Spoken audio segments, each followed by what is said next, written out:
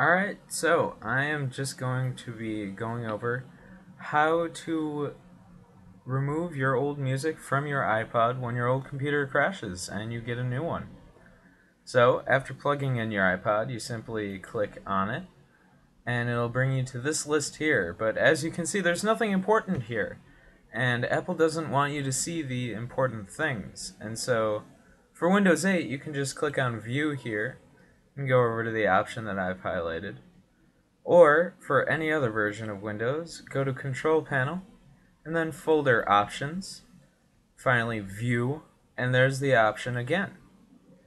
Now, just apply this option, and close Control Panel, and you see that iPod Control, the folder, has now been opened.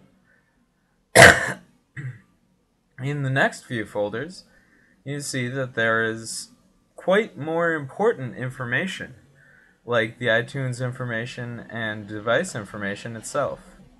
Under Music, we see numbered folders starting with F each one, and these folders contain your music. So, highlighting all of them, and there will be more depending on how much music you have, you simply copy them over to a new folder.